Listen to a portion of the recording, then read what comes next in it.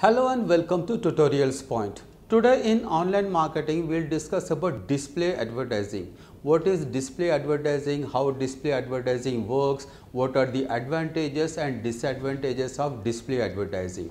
Let's get started with it. What is display advertising in the first place? All online ads that come with videos, images, audios and banners display are display ads. This is display advertising. You might have seen on social media, on different websites that you browse through, and even on search engines, what you see is you see a lot of advertisements, and mostly on the website that you actually go through. On the left side, on the right side, or in the bottom or in the top, you will see a lot of ads in the banner shapes, where the images are sometimes available, where sometimes the audios pop up, then sometimes you actually see a video coming out and actually video playing. These are all display advertising that the advertisers are putting up on the sites to actually drive traffic to their websites or the landing pages. This is what display advertising is all about. They come in different shapes and sizes. They are small, they are big, some of them they are long, some of them they are rectangular. Different types of display advertising are actually is what we see on different websites. What are the advantages of this display advertising? Images and videos create a visual impact. They do. The images that you see on the ads or the video that you see, they actually create an impact as far as the users are concerned. Users are more likely to get attracted to display advertising. There is a possibility that you can actually see the ads appearing where the image is appearing and there is a lot of content is available, and the content is displayed along with the video, along with the images, and sometimes you see videos explaining a particular product or a service or a solution. They are actually more likely to get attracted. More space to display images, text with features and benefits. When you have display advertising, basically they are very big, they are very long, sometimes horizontally, sometimes vertically. When the advertisers have a lot of information that they can actually project because they have a lot of space, and this actually creates an impact as far as the users are concerned, because they can see the benefits and the features of that particular product.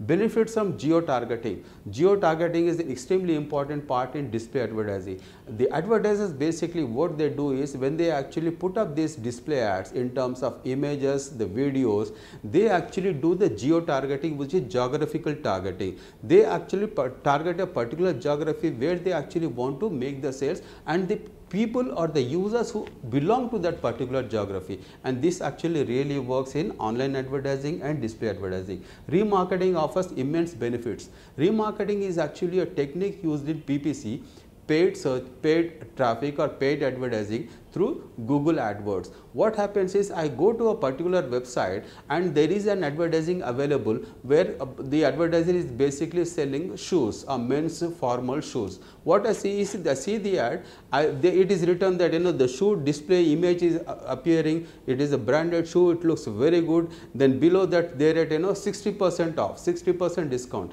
I get attracted. What is I click on that ad. Then I go to that particular e-commerce site. I may buy it, I may not buy it. That's a different topic altogether. But what happens is the next time I go to a different website altogether, I get a lot of shoe ads.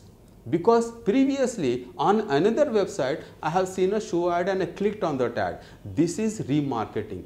This is basically the online shopping websites. What they do is they are actually coming to me because they have seen my past experience of clicking on that particular ad.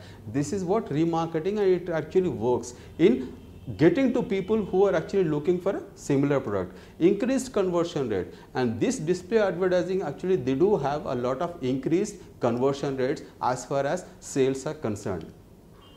Now what are the disadvantages that are associated in display advertising? Increased ad blocking by users. What most of the users are doing is they are blocking the ads in the browsers, and this actually could hamper the display advertising.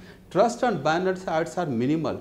Surveys and research has revealed that people actually do not trust the banner advertising. That is what the research says. Users feel display ads are distracting. Sometimes you go to a particular website, there is a lot of very good information that is available, and you are actually reading a good article, You see an ad on the right side that is blaring on you with loud colors. This could be distracting for you and most people don't like it. Most ads are clicked are accidental.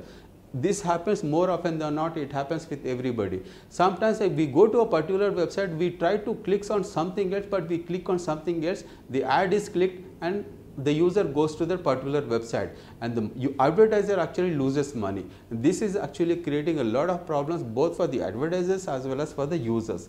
Loss of revenue is one area because of this accidental clicks. And these are some of the disadvantages of display advertising. In this session, what we have seen is what is display advertising, the advantages and the disadvantages of display advertising. Thank you so much for watching. Hope to see you again.